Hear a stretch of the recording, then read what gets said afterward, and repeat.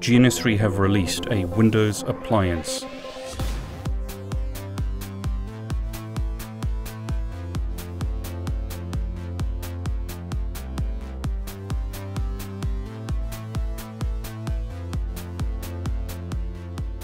A lot of you liked the fact that GNS3 released an appliance for Windows 10, Windows 8 and Windows 7. It's now very easy to run a Windows appliance directly on the GNS3 VM. A number of you asked, however, if it's possible to get a server appliance. Now, thanks to the hard work of the GNS3 community, and specifically Undrush in this case, we now have both a Windows appliance as well as a Windows Server appliance available through GNS3. Please join me in thanking Undrush and all the other people in the GNS3 community that help improve GNS3 every day. Thank you, Undrush. To download the appliance, go to the GNS3 Marketplace, click Appliances, and search for Windows. We now have both a Windows appliance as well as a Windows Server appliance. So in this example, I'm going to download the Windows Server appliance to my local computer. In this example, I'm using GNS3 version 2.1 Beta 1 on a Mac.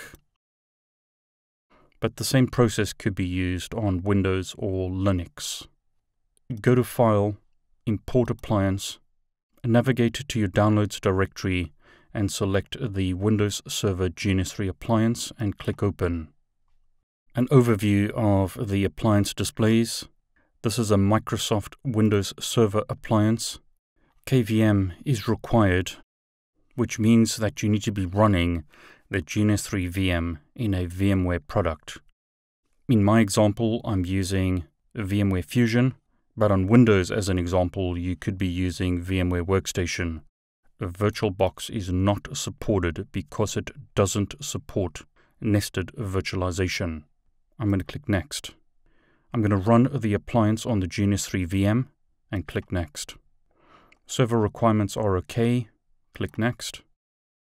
In this example, I'm going to download Windows 2016, which means that I require the QEMU file, which is currently missing, as well as the Windows 2016 ISO file, which is also currently missing. So I'm going to click on the QEMU file and click Download. That takes me to sourceforge.net, and the file is automatically downloaded. So if I click Refresh, notice the QEMU file is found, but the ISO is not found. So I'm going to select the ISO and click Download. I'm told that I'll be redirected to the vendor's website. I'm going to click OK, and I'm taken to the Microsoft website to download a Windows Server evaluation. Now in this example, I need to register to download the ISO. So either log in with your Windows account or register to download the ISO. So I'm simply going to fill in my details and click Continue to download the ISO file. So make sure that you download the ISO for the relevant language that you want to use.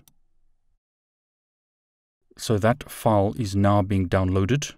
This is a free 180-day evaluation of Windows Server 2016. You'll need to back up your data because after 180 days, you'll need to recreate the Windows Server virtual machine once your evaluation expires. So use Dropbox or something else to back up your data. So in this example, the file is downloading. It's a very large file. It's about 7 gig.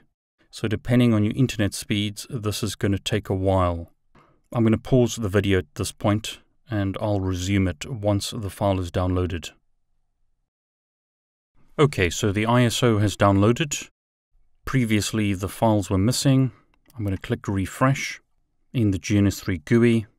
GNS3 tries to find the file. That's now been found. So the Windows Server 2016 is now ready to be installed. Both the QCOW2 file as well as the ISO have been found. If these files are not found, click Import and browse to where you've got the files downloaded. So what I'll do now is click Next. I'm asked, would you like to install Windows Server version 2016? And I'm going to say yes. The file is now uploaded to the GNS3 VM. Now it's an ISO file that's large.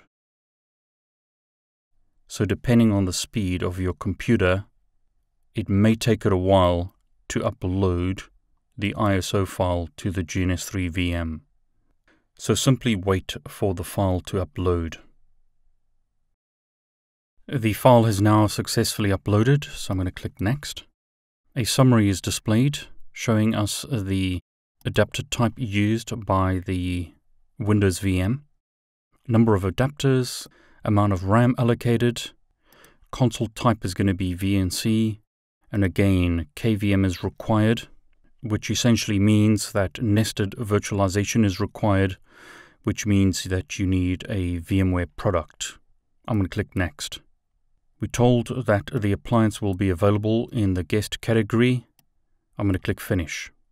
Windows Server 2016 is now installed. So under End Devices, Installed Appliances, I now have Windows Server 2016, which I'll drag to the workspace.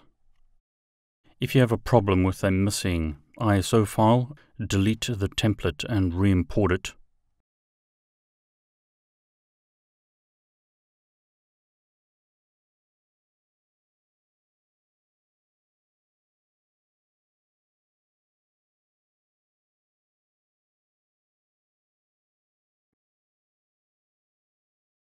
So my GNS3 Windows Server is now available. I'll start it up and open up a console to the server. This is going to be using VNC. So on a Mac, I'm using Chicken of the VNC to access the QEMU device. So as you can see, Windows is loading files. Unlike the Windows appliance, which is a pre-built VMDK file, the Windows Server appliance uses an ISO. So you have to install the Windows Server. So while that's being set up, I'll drag an Ethernet switch to the workspace, and I'll drag a NAT cloud to the workspace. These are not required, but I'm going to use them so that I have internet access. So we asked which version do we want to use? Standard evaluation, data center evaluation, and so forth. I'm going to go with the standard version and click Next. Now you may have a problem with the mouse response not being very good. That's typical until you've loaded additional drivers. So expect that your mouse movements aren't that good. But what I'm going to simply do here is install Windows as you would normally. I'll speed up the installation process. So Windows has now installed features, it's installed updates. Windows now needs to restart to continue the installation process. It's getting ready, and it's restarting.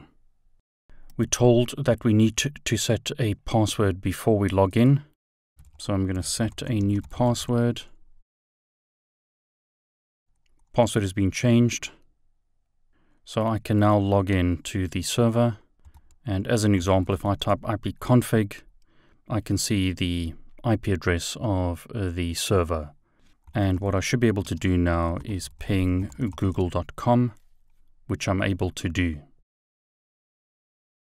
So I was able to successfully install Windows 2016 within GNS3. I hope you enjoyed this video. If you did, please like it and please subscribe to my YouTube channel. I wish you all the very best.